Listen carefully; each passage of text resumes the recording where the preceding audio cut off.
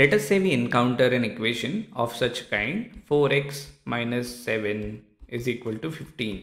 To solve this equation, we just need to collect all the constant terms on one of the sides, and on the other side we keep all the variable terms. And so this is a simpler form of linear equation which we know how to solve. Now what if we get an equation of this kind? 7x plus 3 divided by 2 plus 3 is equal to minus x plus 5 divided by 4. Now this equation is not in a simpler form.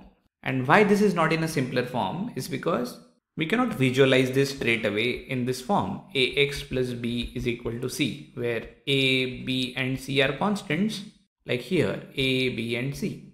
Now when we encounter such an equation, now the first task is to convert this equation into a simpler form, and then it's easier for us to solve such equations. So in such cases, what we can do is look at the denominators wherever they are appearing. Find its LCM. So when we look at the denominators, it's 2 and 4, and the LCM of 2 and 4 is 4. You can even make a mental note of the LCM. And once you find the LCM, next step is to multiply both the sides of the equation by the LCM. So what we are going to do is multiply the whole left hand side by 4. So 7x plus 3 divided by 2. So let me just write x properly. And in the bracket we'll also have plus 3 equal to 4 times minus x plus 5 divided by 4. Now after we multiply both the sides by the LCM, very interesting thing happens. This annoying denominator that is appearing in the left hand side and also the right hand side disappears. Let's see how. So when we multiply 7x plus 3 divided by 2, and we also multiply 4 with the 3 as well. Do not forget that. So 4 times 3 is equal to, now 4 times minus x plus 5 divided by 4. Now look at this fraction on the left. 4 is multiplying 7x plus 3 and it's getting divided by 2. So can we divide this 4 by 2 and we get 2 here. And similarly on the right hand side, the 4 gets cancelled with 4.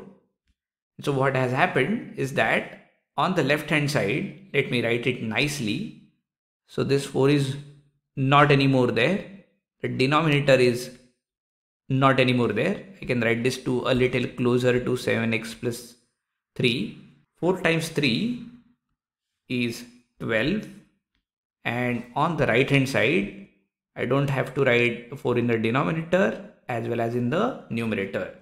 So I am left with this interesting equation here, which looks a little simpler than the original form.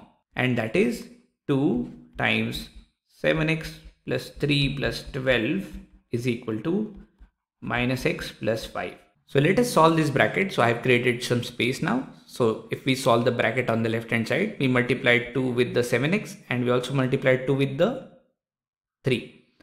So 2 times 7 is 14x and 2 times 3 is 6. So we have 14x plus 6 plus 12 is equal to minus x plus 5, which is nothing but 14x plus 18 is equal to minus x plus 5.